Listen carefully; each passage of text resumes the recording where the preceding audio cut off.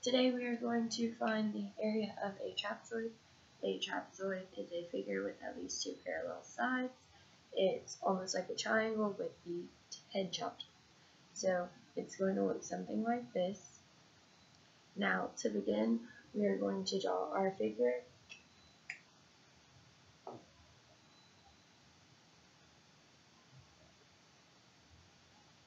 Our top is going to be 7 inches, our bottom is going to be 15 inches, and then our height right here is 5 inches. So the formula we are going to use today is area equals A plus B over 2 multiplied by H.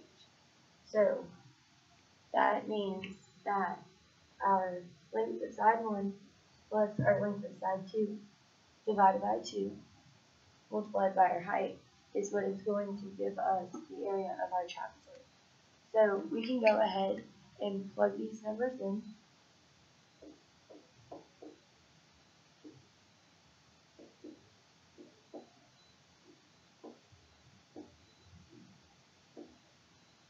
When we add 7 and 15, we get 22.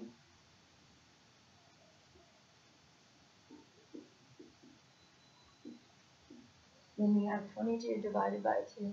22 divided by 2 is 11. We're going to just carry that 5 down because we still have to multiply. So now we have 11 times 5, and that is 55.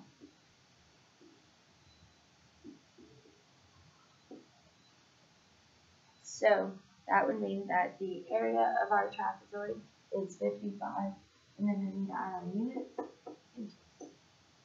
So 55 inches would be the area of our trapezoid. And we found that using the area of a trapezoid formula, A plus B divided by 2 multiplied by the height.